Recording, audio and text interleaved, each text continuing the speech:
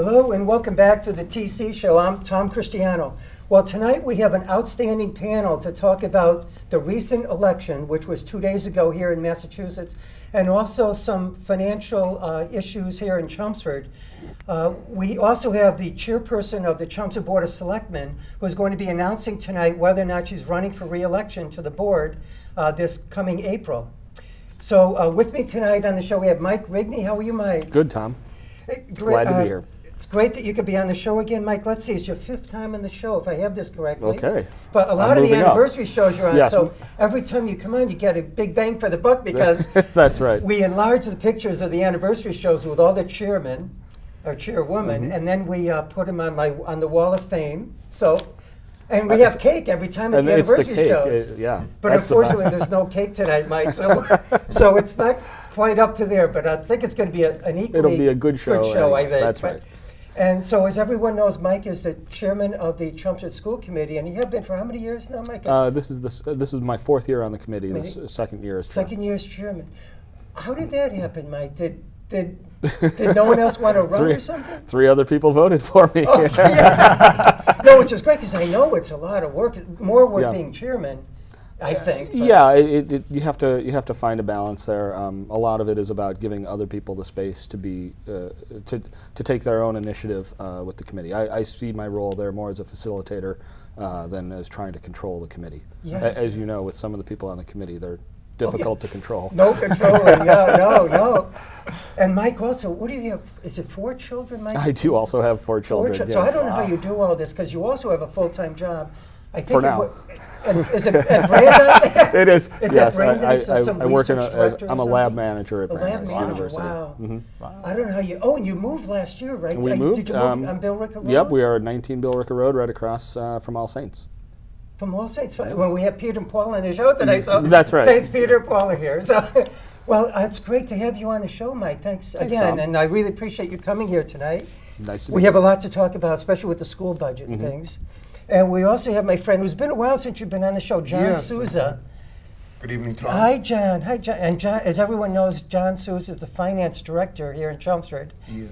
And this is your 4th time on the show, John. So, and I noticed, unfortunately, it's been a while since you've been on the show, right? Just been so busy, I just haven't, but thank you for having me. It's been great. It's always great. In fact, were you a cemetery commissioner many years ago or something? Way back, I was the superintendent back many years ago. I kind of vaguely, remember that. So, but it's great having you on. Now that, you're the finance director, and you have been for how many years? I'll be completing about 7 years this December. So. Yeah, and you're doing a great job, thank you. John, too. It's fantastic.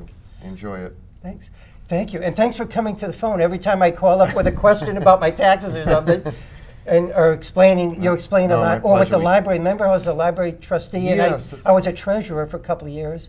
So I was interfacing with you quite a bit. Yeah, they have, the library has the trust funds. They do a great job with those. So it's, and that helps them out a great deal with projects. Yeah, thanks for being here, John. My pleasure.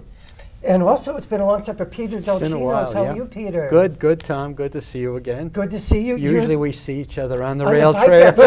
Sometimes I zip by and I say, hi, Peter, or sometimes you see me coming up and you and your son, Greg, know it's me, I think, sometimes. But that's always good to see you exercising and walking, you with your son or your friend, too. Yeah. And this is also your 5th time in the show. Same with Mike Rigney. Right. But it's also been a long time for you, Peter. I don't know why. It's been so long. You haven't called me. My phone's still in the But it's great to have you on the show. Good to be here. Many people in Chelmsford may know you've been a longtime member of the Republican Town Committee in town, and you're also a member of the Republican State Committee, State Committeeman, right? Right. Which is wonderful. Yep. So that's great. We'll talk about the election later on. And you're not a town meeting rep, are you still anymore? No, but you used to be. I used to be, and I used to be on the Board of Health for many years, over 30 years. That's right, yeah. Your name was on the ballot all the time, wasn't it? It was, Every 3 years. I didn't run this time, but I finally... Oh, that's good to give somebody a chance after, what, 30 years? How many years? 36. Oh, yeah, it's good to give somebody else a chance. Yeah. The pay's too low on that job anyway. I know. On all these jobs, it's pretty low, except, well, John maybe get paid a little more than we do. Well, thank you. Thanks. You're welcome. Thanks for being here, Peter. And now we have Paul for the first time on the show. How are you, Paul? I'm very well. Thanks for having me. In fact, you used to live across the street from me I on did, Drew yeah, Circle. Drew I didn't see Circle. you too much. Yeah. You're probably always working and stuff. But Unfortunately, yes.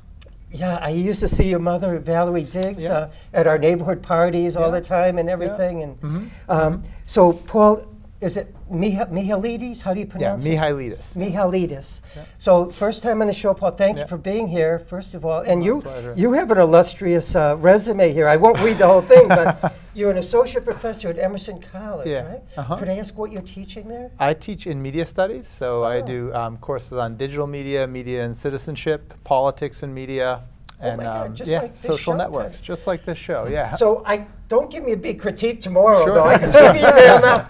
Tom, I've been teaching this class for 20 years, Yeah. and here's what you did wrong. Boom, boom, Right. boom. And also, Paul is an associate director at an engagement lab. That's not for men or women getting married, right? No, not yet. No. It's a lab that we do a lot between technology engagement and the use of media to have a voice. So we do a lot with youth and designing games for them to be part of their civic and community processes. We've worked globally throughout Africa and helping their communities there with health and water and safety and. Did you actually go there? I've been around working on projects. Wonderful. In Europe and Africa and Asia. So That's fantastic. yeah. And who funds that engagement lab? Unfortunately, a lot of the fundraising, as Mike probably knows, a lot of the fundraising comes from us as faculty. We write a lot of grants. We talk to organizations. We work with the Red Cross, the United Nations, the World Bank.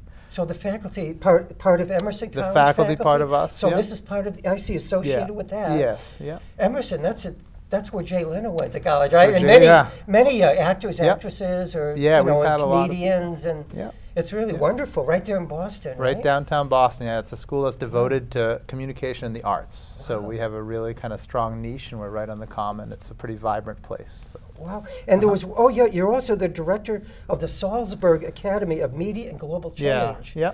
What's that? Is that a similar thing? It's a similar thing. That's 8 years ago that started, and that program is we bring about 75 young college students from about 20 different countries around the world for 1 month to Salzburg, Austria, and we really work on trying to build networks for social progress and tolerance. So they'll come together from literally Latin America and Africa, Middle East, Asia, the United States, and we talk a lot about how you can use media to help better communities and better life. So sustainability, human rights, better access for citizens to have safe water, and so on. And it's a really fun program. Do you go there every year to Austria? Yeah, I'm there a couple months of every year. Oh, Yep, you're so in lucky. Oh Salzburg. my God. Well, yeah, What a my wife and go young to Austria every year? my wife and young kids don't think I'm so lucky when they're left at home and I have to travel that much. They- But I'm happy. So.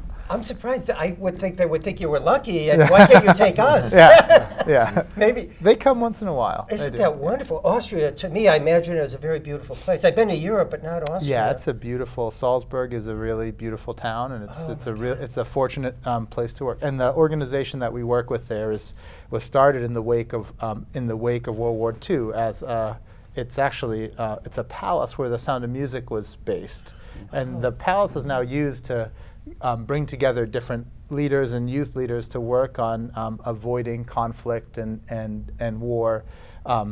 And any type of global problems, and so it works in business and in industry and in environment, and we do the media aspect of it. But it's a really fascinating place. Wow. And I feel fortunate to be able to work with them. It's a real pleasure.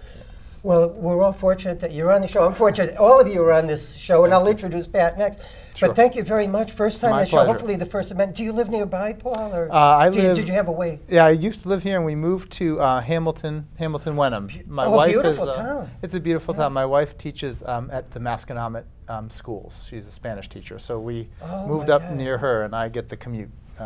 Good. So it's a little commute. So I'll only invite you when it's really Right. important. But when I feel you'd be interested. But No, thank you it's a for pleasure to be making here. the time to be here today, Paul. Pleasure. And we also have my friend Pat Wojtas with us. How are you, Pat? I'm doing okay. And as everyone knows, you're the chairperson of the Chelmsford Board of Selectmen. You think everybody knows? Well, everybody might tune into this show, which is like 3 people, but no, hundreds and maybe thousands. But Okay. I'm just exaggerating with the 3, I hope. So, Pat, though, this is your 23rd time on the show, which is amazing. It is amazing. There's only 9 people in the 20 years I've been doing the show, almost 20 years, that have hit over 20 appearances. Now, that's good. You were, a town leader for many years, a selectman for quite a while, town meeting representative for quite a while, you know, and I've known you for so long, but you're tied exactly with your brother Charlie for some reason. It's like you're neck and neck with Charlie, 23. I think there's a conspiracy going on here. I mean, I don't know, between you and him or something. Yeah, I don't know how this is happening, but so later on in the show, not now, but we'll talk about whether you'll run for re-election on the Board of Selectmen this coming April. Okay. And the campaign would begin in January, I guess, or December. So, oh, you're also town meeting representative, Precinct 5. Are you still a rep? Yes, I am. Great, Yeah. great, wonderful. And also, I know you're a veteran, so this coming Tuesday, we have Veterans Day, right? That's right. Everybody could meet at the Veterans Park on North Road near McCarthy School at 11 a.m. They have a wonderful ceremony, Yes. which I usually attend every year, and Pat always does. And there's very often over 200 people that attend we there. always get a good turnout. It's supposed to be good weather this year. Oh, that's so good, because I've frozen many times. I know. That's Last year wasn't too bad. Not too bad, no. But Some years it's yes. bad. Yes. But yeah, we have a few nice speeches, and it's always nice to have some coffee and donuts afterwards That's by the right. Rotary Yeah, Club. yeah. Hopefully they'll be there again I'm this pretty year. sure they will be. Yeah. Yeah. Well, thanks for being here again, Well, Pat. thanks for having me. And maybe if we could start the show, and this will be an open discussion after maybe Mike introduces what's going on with the school department budget, which is like the biggest issue in Chelmsford and this right now, and maybe for a number of years. It's quite a big issue. So if you could tell us what's going on with the budget, because you just had a tri-board meeting a few days ago. We're taping this on November 6th. So you had a tri-board meeting 3 days ago on Monday, and we're taping this on a Thursday. And so if you could let us know what's going on, Mike, and what happened ultimately or initially. Well, yeah, just to start from the beginning, we had a budget overrun in FY14, and the business manager improperly moved some of those bills into FY15. This was uncovered when the town had its regular annual audit done. They uncovered that issue. They passed it along. The first job was to figure out exactly what the extent of the damage was. And so just last week we had a tri-board meeting with a presentation. I'm sorry, was that Monday? Monday, we had a presentation from an outside auditor who works with Melanson and Heath, had come in and gone through the books.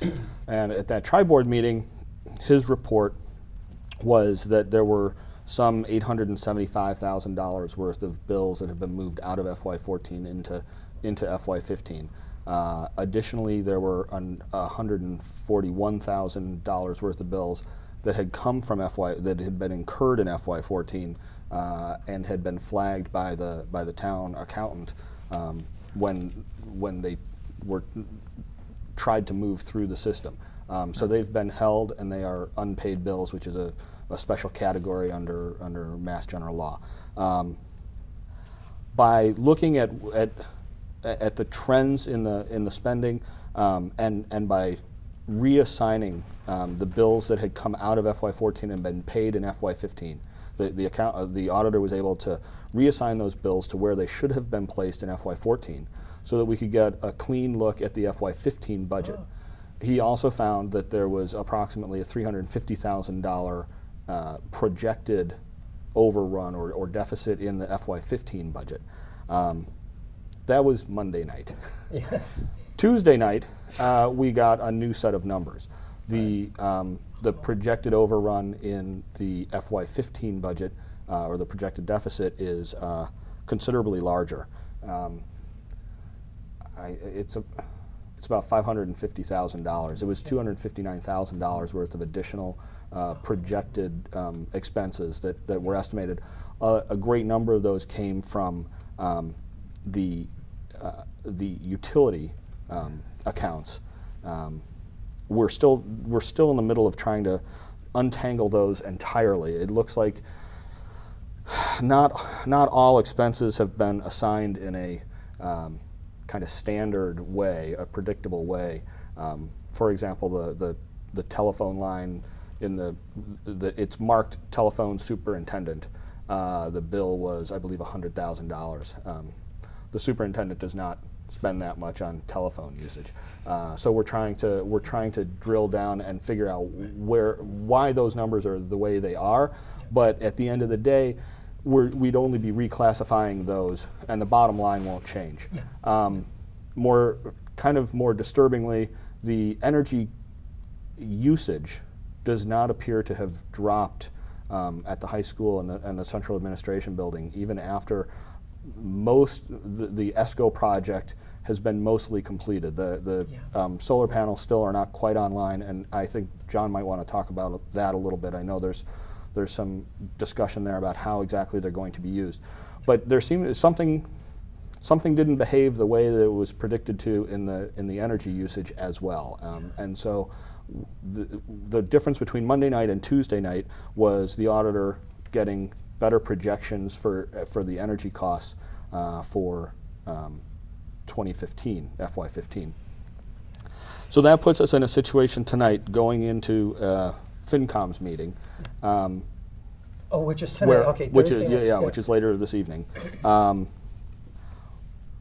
Where we are headed to a special town meeting on the 17th that will consider the disposition of the $141,000 worth of unpaid bills.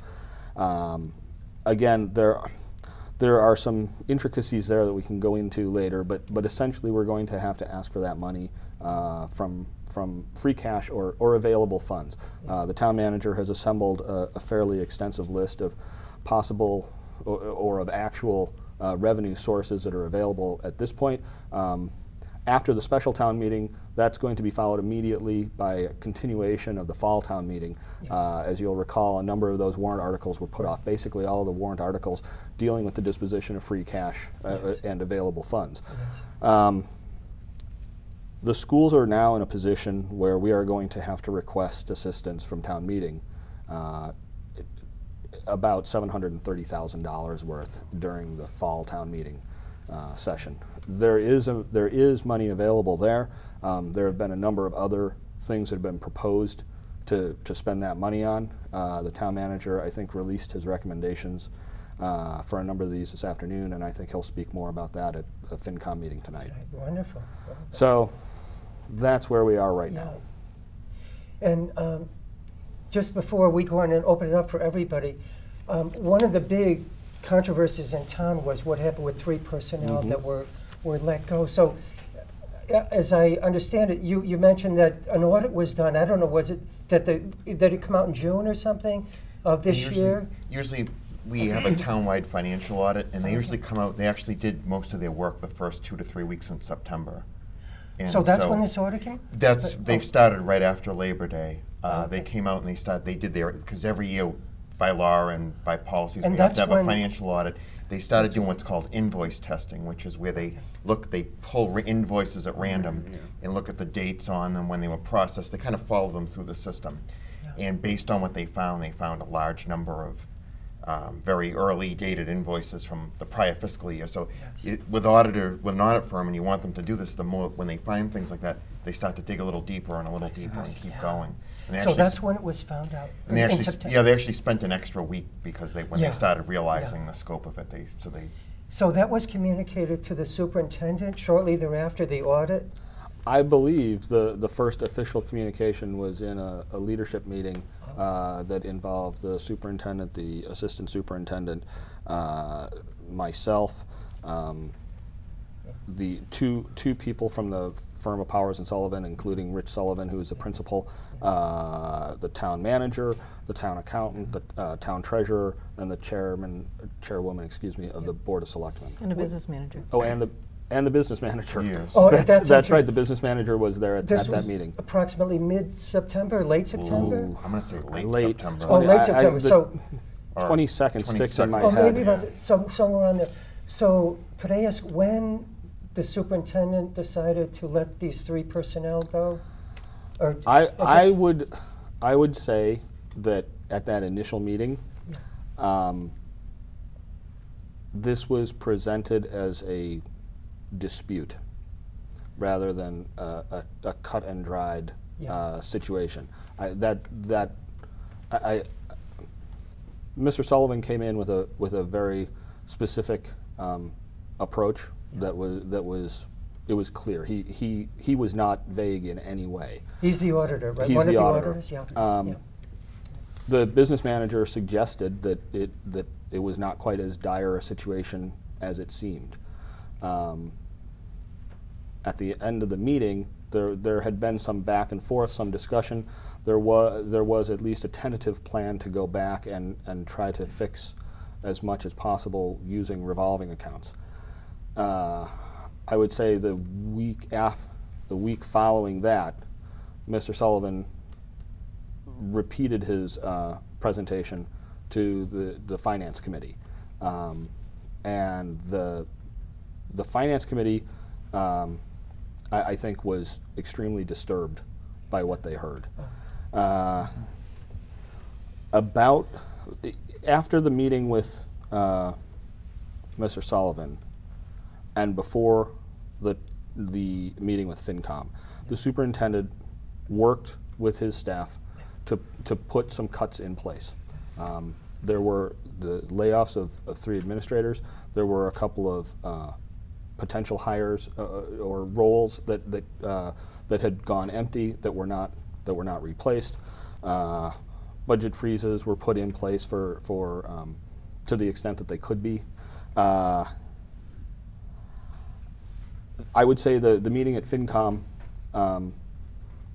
the situation took a turn towards being far more serious than what had been perceived, I think, at the leadership meeting. I think shortly after that, the cuts were announced. The belief was still, though, that we had a reliable number.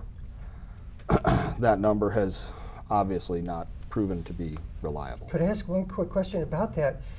That a lot of people are wondering. Now, Kathy McWilliams, she's a professional financial manager of some sort, right? She is an accredited school business manager. A accredited school business manager who has experience in these kinds of things, right?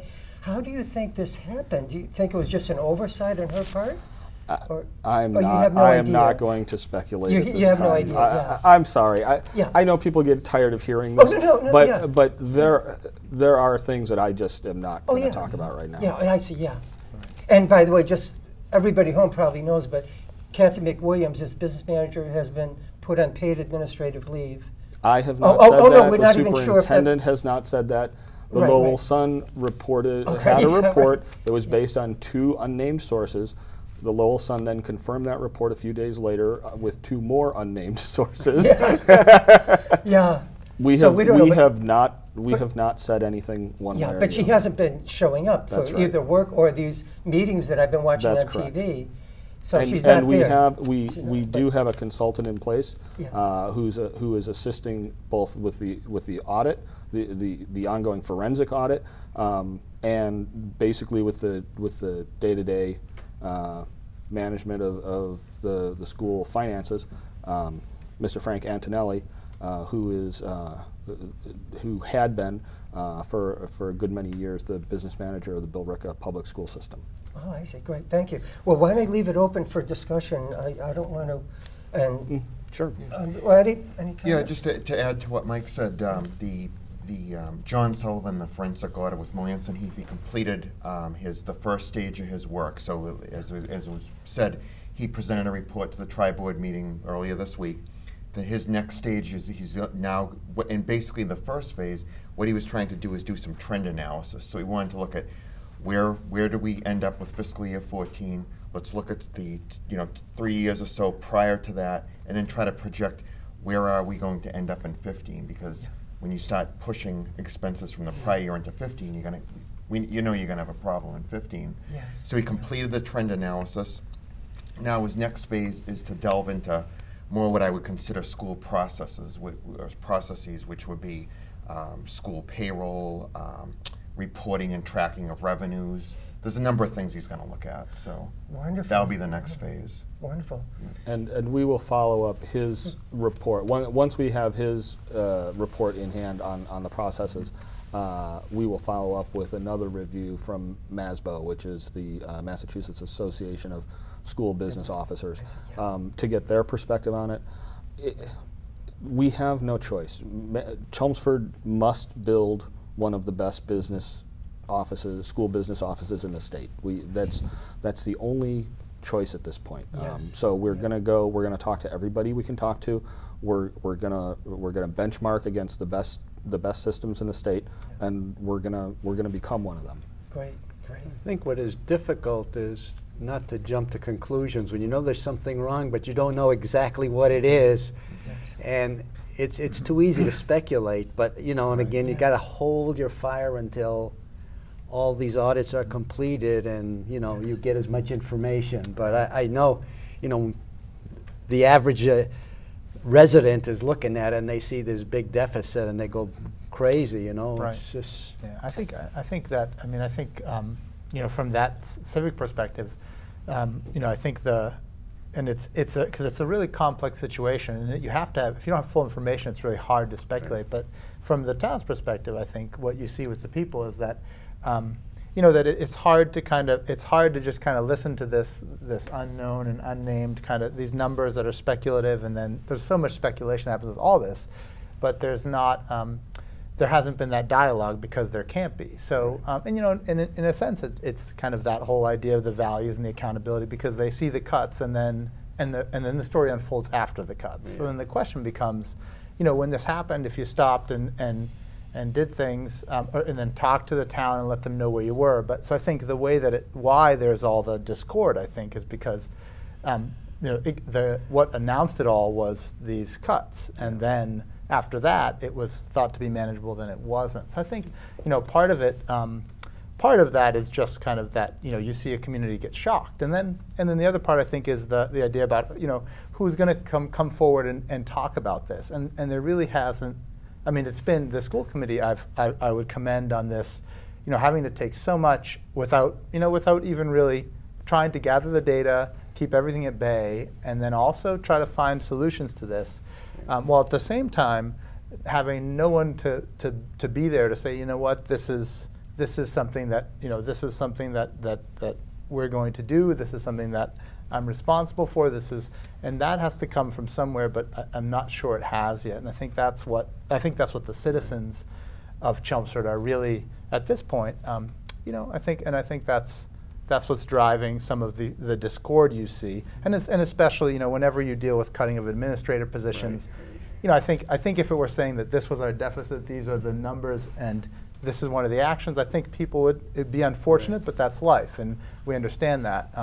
And you know, but schools are communities. This is the pillar of the community, and this is what you said, which is what we all want. I mean, you know, I'm so proud to be from this place and to have gone through here, and that. When that action happens without clarity, I think it really shocks the system, yeah. and I think it's, you know, and I think there still has to be that kind of that idea about, you know, that there has to be some type of responsibility that people can look to. Yes, yeah. Yeah, I would agree with that. We do, as a school committee, we have been in a situation where we've not only had imperfect information, but also real restraints on what we can say.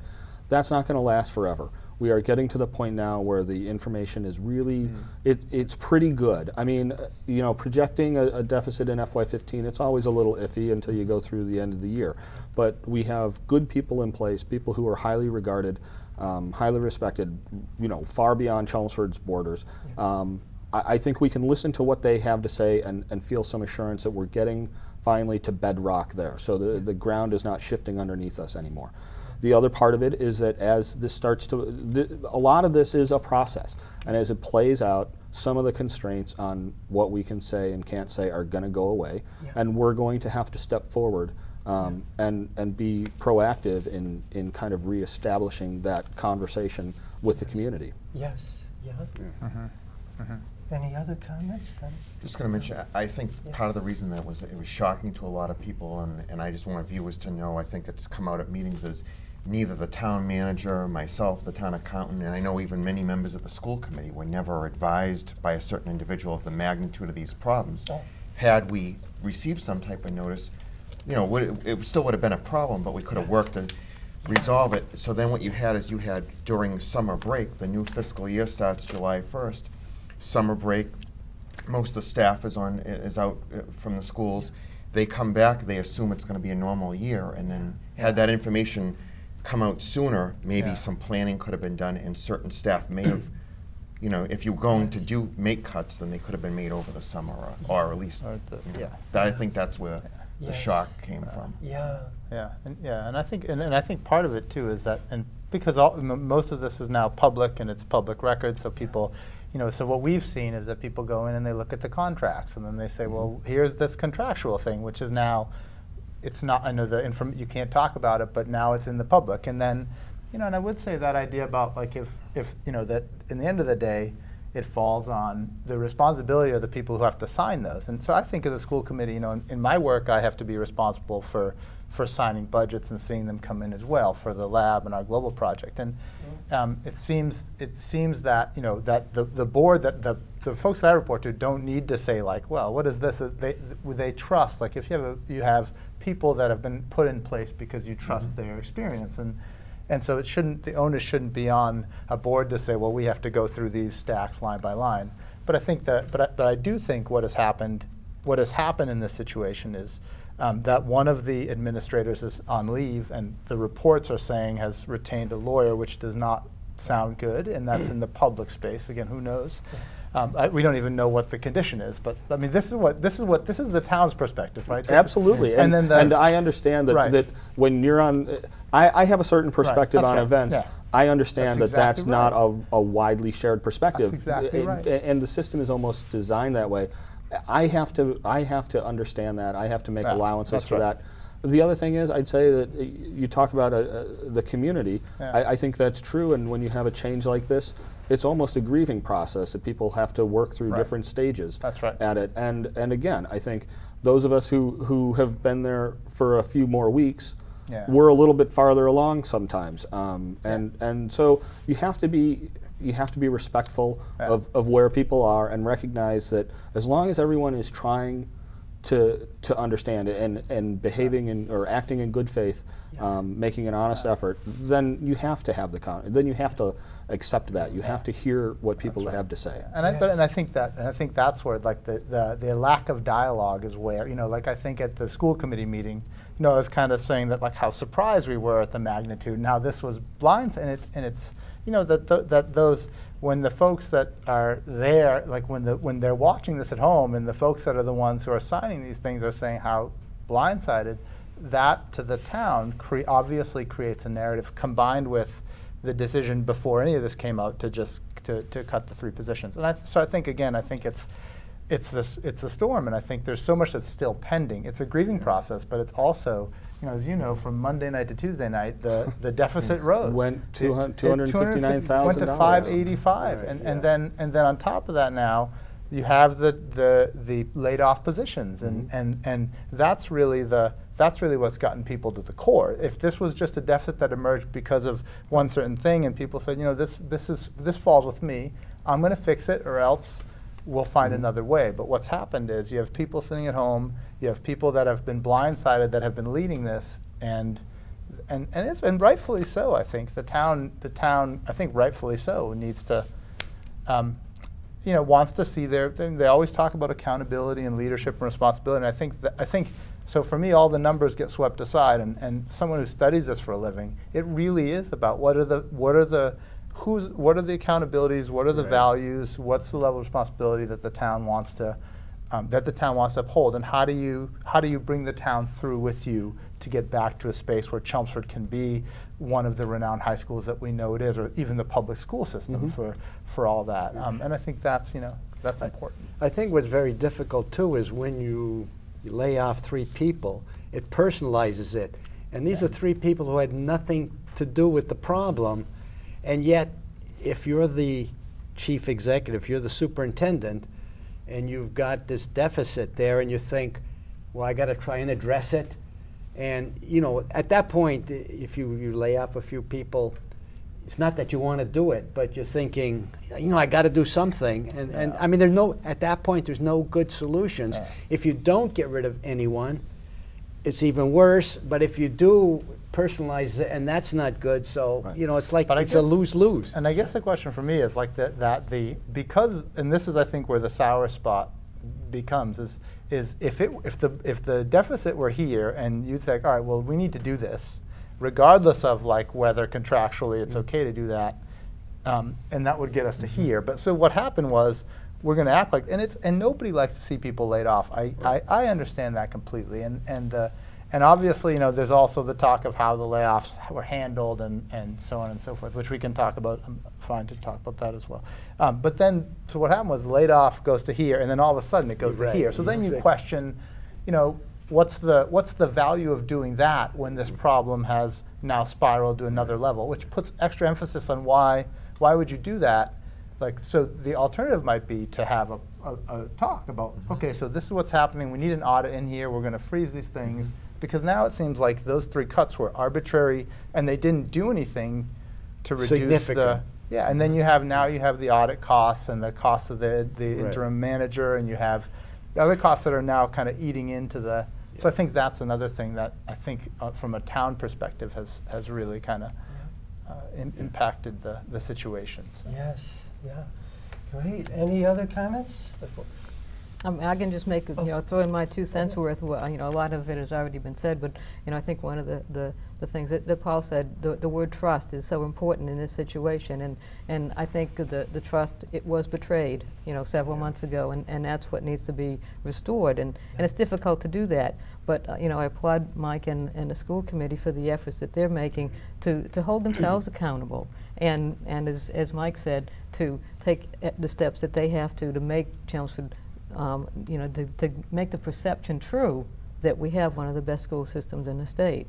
Yes. It's going to take some work. It's going to, hopefully their credibility will be back up to the level it was before. I mean, I know it's taken a hit. Everybody's aware of that. And that's how you're going to restore that trust, is the accountability and the steps that you take going forward, and the transparency. And I see that a lot now, and I think it's definitely going to help. Yes. Yeah, I think so. I'll just add one more point before moving on, is that what really inspired me and also is frustrating is that you even had students coming to these meetings on behalf of students with petitions, and that shows that this is not just something that's up here on the financial level, but that that the students of Chelmsford are invested in this, and that's almost the biggest compliment the school system can get. That they want to have their voice heard, and my only wish, I'm sure it's yours too, is that you could, I felt bad for the student. They come, they talk, and then they don't get her. She's talking about these things that matter to them, and I felt like heartsick for them. They're not getting a response, not having someone, like if they are gonna, if the Learning Commons is going to be, kind of put to rest for a year, it seems to happen, or be organized by other people, that when someone says this is a real problem, that someone should have to, I feel like someone should want to respond to that. And if they did choose to make those cuts, I would say that they should have probably had a plan for it in place beforehand and not after. And I think that was another thing that really stung the students. And this is, and I don't know how that trust gets repaired. I don't know if it can. I mean, that's the big question. If asking the town to bail this money out, and I think that's that's the thing towns have to do. But the question is how. It's the hard choices that you're going to have to make. How do you even, after that, if you just bail them out, what does regaining trust mean? That I don't know if it's just new processes are going to do that, or what's going to happen. I think that's going to be the hardest choices that the school committee and the town has to make. Has a decision been made with the Learning Commons, by the way, Mike, in terms of whether it's going to continue? There's been no, there's been no real change in it aside from the staff. I see. But it's still obviously there.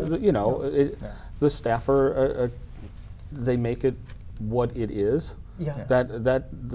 It's not being shuttered. It's not being put down. It's still being used. Yeah.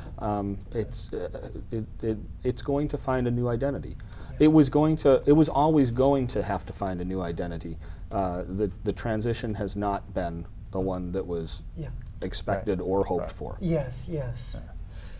Well, just before we move on, I just want to quickly compliment you as a chairperson of the school committee, because I watched that 2.5-hour public input session a couple of weeks ago, and also the school committee where Paul spoke and your sister spoke, your stepfather, and they were really exciting television, by the way, and very interesting. I mean, I learned a lot there. I heard from the students and Paul and so many people. But I'd like to commend you and the school committee for chairing it with respect for everybody who spoke. You didn't interrupt people. You didn't start arguing with them. And you listened to them and you let them say what they had to say in a very important matter. And that's not insignificant. It was very nice of you and good of you to do that. And I showed true leadership skills, and I commend you for that, Mike. Well, I thank you for that, but I will say that I think that's the minimum. Right. That you talk about our processes alone going to restore trust. No, part of it is going to be that we're willing to listen to people. Yes. And that's again, by itself, that won't fix the problem. No. But we can't fix it without doing that. Yes, That's and right. I appreciate it though, because I've been with some other boards. Sometimes they time people, and 3 minutes or whatever. And it's just not enough time.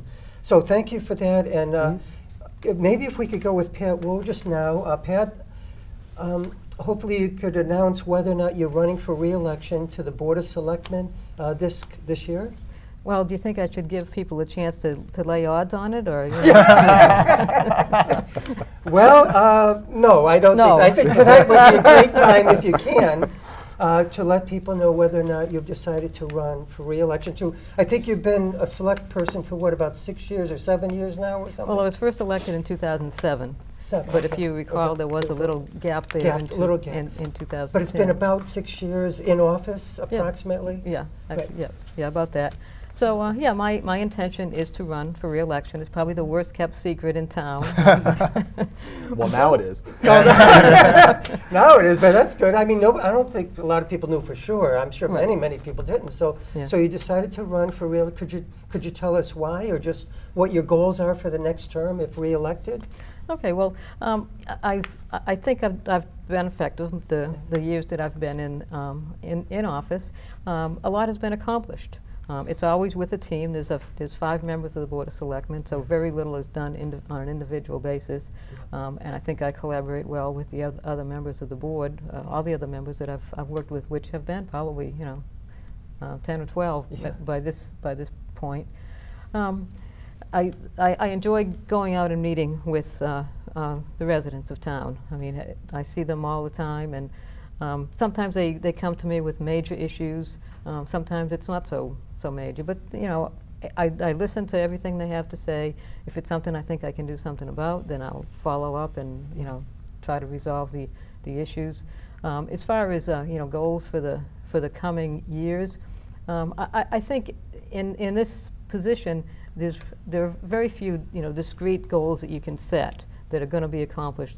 Say okay, like 3 stop signs or something are going to be added on different streets or something like that, because it's just an ongoing process. One thing that I'm a big proponent of is regionalization. Regionalized services, and something that we've been talking about for a few years has been a regional emergency call center, a 911 center. That's something I would like to see accomplished in in the not too distant future. It's like I said, we've been talking about it for a while, and it would save us money. I think it would give us better service. It would also enhance the career opportunities for people who are dispatchers. Right now at our police station we have, I don't know, maybe 3 or 4 dispatchers, and they really don't have a career path because we don't have like a manager of that department. So I think it would help them. I think it would help the community. I mean, as far as any others, like I said, it's just whatever we can do to make Chelmsford a better community. In the next couple of months, we'll be having a ribbon cutting for our new fire headquarters. Yes. It's the last Saturday of this month, right? It's probably going to be in December. Oh, it might be in December Right, now. yeah, It looks like. Yeah, a little bit of a delay. So, we renovated the clubhouse over at the golf course. Yeah. We've, while I've been on the board, we've renovated the old North Town Hall and Center Town Hall. So there's been a lot of things going on. We had the ribbon cutting for the rail trail while I've been on the board. So I've seen a lot of improvements, and I want to keep seeing that going forward. I mean, obviously, with we don't like to have to raise taxes, but we haven't had to have an override for any of that. That's in the since I've been on the board, so that's also a good thing. That's a good thing, yeah. So that's I feel like I can be effective, and I want to continue in that vein. Great. Well, thanks, Pat, and good luck with the re-election campaign. Well, thank you for giving me the opportunity. I'm sure you're going to work hard, not only during the campaign, but if you're re-elected. And as everyone watching probably knows, George Dixon is also up for re-election next year. Right. But he's scheduled to be on this show in January. He said he hasn't made up his mind yet to announce anything publicly. And I have so many other shows that have already been booked. So he'll probably announce before January. I don't know, but that's fine. And he'll be on the show the end of January, I think. So thanks, Pat, and good luck with everything. And well, thank you. We'll see how many. You have 23 appearances so far. We'll have to see if we can double that in the next 10, 20 years. Okay. Of course, I need to double it the next 20 years. Come to think of it, that may not be so easy, but I'm working on it with all my. I'm over 2,500 miles biking now so far this year. Congratulations. 5 more miles, and I'll hit a new personal record. Great. So, Great. given I'm 66 years old, I feel very lucky to be able to do it. But thank you, thanks. But it's great having the bike path too. We've had it for 5 years, and most of my riding, not all of it, most of it is on the bike path. I go from my house on Drew Circle to the bike path, do about 10 to 14 miles a day, and before you know it, it adds up. But it really helps my health because I just had a checkup yesterday, and my pulse is good, everything is good, all the blood tests. I really think exercise and eating kind of well is of paramount importance. But I eat kind of what I want, but it's the exercise and all the pasta Basil does it. But anyway, we have a few more minutes and we have a lot to talk about, but we're taping this 2 days after the midterm elections, and in Massachusetts we had a huge election, which I was up much later than my bedtime this past Tuesday watching the results of particularly a governor's race. And in that race, Charlie Baker, the Republican, he won this year. He ran 4 years ago, but this time he won. He defeated Martha Coakley by approximately 48.4% to 46.7%. Any comments about the gubernatorial race or campaign or anything, quickly? That was a good race. Okay, yeah. Needless to say, it was the only major office the Republicans took in this state. And as a Republican, this is a tough state to get Republicans elected. Yes. So I think he did a great job. He was able to actually get some endorsements from the mayor of Lowell and to Rep. David Nangle, and that's pretty good. I mean, I take my hat off to those people because who are Democrats, because that's potentially some people aren't going to like it, but I think he was able to reach out and people felt that for whatever reason, for what he said, that he was the best person for the state. So I think that's good, and we did pick up, I think, 6 or 8 new state reps and 2 state senators. So, and again, I don't think it's good to have an unbalanced legislature. I think because it's too easy to just decide not to discuss things and to just railroad things through. And I think the same thing would happen. I think if we had all Republicans, it would be bad. I mean, they might start off noble, but the longer they were there, the more tendency to jam things through and to not be, not to have things showed, not to be transparent. I think that's human nature. Yeah. Okay, and I think if you're even if you're in any office too long, you take for granted. You don't do it as seriously as when you're new. When you're new, you're idealistic, and same thing I think happens with a job, any job. When you start off, you get full of enthusiasm. Later on, it's like, oh, this happened before. You let it go. Well, thank you, Peter. Any other comments about the gubernatorial race? I see. Art. It was interesting that he was able. I think he was able to articulate a better vision of where where he's going to take the state with, and people are still, even though the economy's recovered a lot since the Great Recession, people are still very nervous about jobs, and he was able to really use that to his advantage and talk about that. So thank you. And plus, as a Republican, I was shocked when I get the Boston Globe online and read it every morning. Boston Globe endorsement there for the Republican Charlie Baker, who's really a moderate Republican, which I appreciate. He's supporting of gay rights and gay marriage, and he was very good. I watched most of the debates, which I thought were fascinating, and he was very strongly talking about that when one of the gubernatorial candidates, an independent, put down gays really in a terrible way. And Charlie got right back at him. I think he might have said, Charlie might have said his brother might be gay or something his in a brother relationship. His brother and I really thought that was great. So then the endorsement of the Globe, though, I thought was huge for a Republican. But he's a moderate Republican, the mold of Bill Weld kind of thing. And I think that sort of Republican has done well in Massachusetts, at least at the gubernatorial level. I think you don't see quite so many of them in the state rep positions, but it's probably true of the Democrats as well. That those positions tend to be much more local. But I thought both candidates pretty much portrayed themselves as centrists, and so it was almost a coin flip, and I think you saw that in the results. Very close. I saw some of the debates. While people had some good one-liners, I never really heard an overarching vision from either of the two major candidates about how they wanted to transform the state. I heard both of them essentially say, "I can manage it." So it's at that point it does become a little bit of a personality or a popularity contest, and we'll work with Charlie just like we worked with Duvall, and hopefully he'll increase local aid for us. That's the important thing. But I think that's a good point. I mean, I think that elections like this make me feel really good about Massachusetts as a state when they don't have to be changing, and also the balance and the parity in the politics is important. That it is, you could say all the politics is the personal, but as independent Democrat Republican, I mean, I think the state shows that it's not one way or the other, and that we have a pretty strong base, and citizens have concerns, but that it's, I don't think many Democrats were so devastated, and likewise, I don't think any Republicans felt this surge of, I think that shows a really strong base at the state we have now, and a belief in the gubernatorial process. So. It may be that the biggest change to come out of the election was Evan Falchuk getting his 3%. That's true, though. Because if you start to look at a third party, a third way, it does seem like there's some room for growth there. And he spent about $1.5 million of his own dollars on the campaign. He was on this show about 6 months ago, Evan Falchuk. I'm glad he did get the 3% after spending that kind of money. Did you check the chair after he got up? But anyway, he got that. So it's called the United Independent Party. So we might be hearing more about that. Quickly, if we could just quickly talk, I want to get all the other races I was going to talk about together because we only have a few minutes left. I want to get into the questions if we can. But also, State Senator Mike Barrett won re-election over Sandy Martinez. State Representative Jim Arcero defeated Dennis Galvin.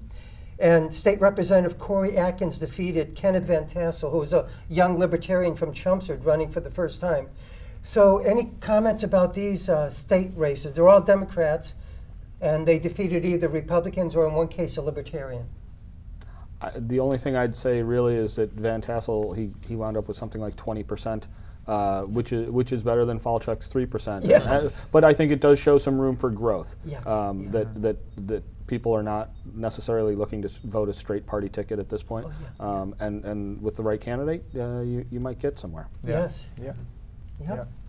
Great. Well, shall we go to the ballot questions, which are the most interesting, I think, thing to talk about? This is a close one. The gas tax indexing. There was a question: should we repeal the gas tax indexing, which was to adjust it for inflation every year? And the yes to repeal this was 52.9%. The no was 47.1%. So it's fairly close. But now it looks like we'll have no automatic gas tax increases. So the state legislature can and hopefully will vote on it every year, whether or not they want to adjust it for inflation, the gas tax, that is. Any thoughts about that? It's a couple of things. One thing, I think the question was very confusing. There are probably a lot of people that voted opposite of what, but hopefully it evens out. And the casino one as well. I thought both of them were almost flip-flopped. There's a lot of research that shows that how you pose the question. I went. I mean, even I went in there and was like, well, yes means no and no means yes. Exactly. But in any case, but on that one particular, people are probably surprised that I voted to repeal the automatic indexing, because I feel like the legislature should have to make that vote every year rather than have it be automatic. I just think that's the fair way to do it.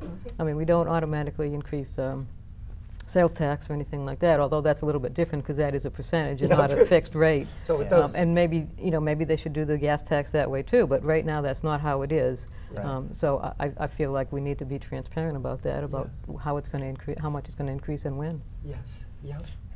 Yeah, I would only say it's kind of it's a matter, and I'm not sure, I'm not how well versed across the state, but it's really about infrastructure, our bridges, our roads, and so now the legislature is going to have to, before they had that 3%er, mapped to the inflation, to get that funds, and now it's going to just create a platform where they're going to have to vote, and that's probably just going to create some more dialogue about, which I think is good. I mean, because that time, I think people are.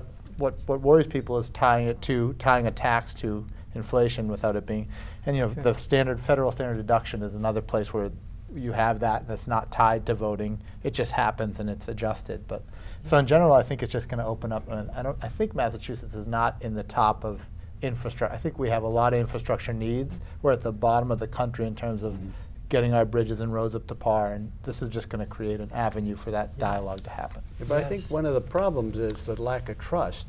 I mean, they take the gas tax and it gets commingled with the general fund, and then we find out that we're buying a whole bunch of rail cars from China for the MBTA out of the, that tax, the gas. So it seems like what you do is I shouldn't say if you let the bridges in and roads crumble, and then you say, oh, we need that, okay?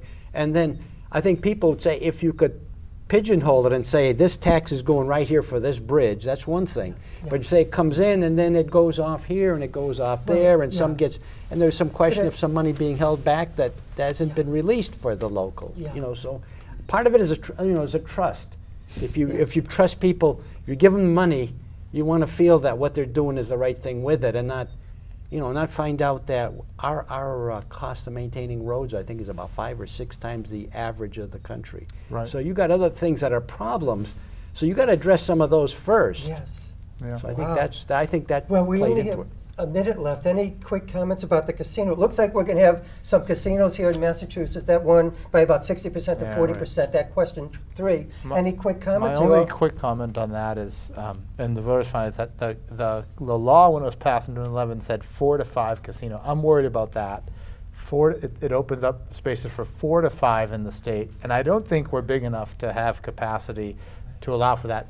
Not that that would happen, but now the only thing that the law allows is for that. So 5 casinos in Massachusetts seems like a lot. Oh, yes, I agree. Well, also, the timing is strange. Right now, we're getting on board, and casinos are closing throughout the Atlantic country. City. So, I mean, this is probably something we should have done 10 years yeah, ago. I know. Yeah. I know. I mean, that's another big.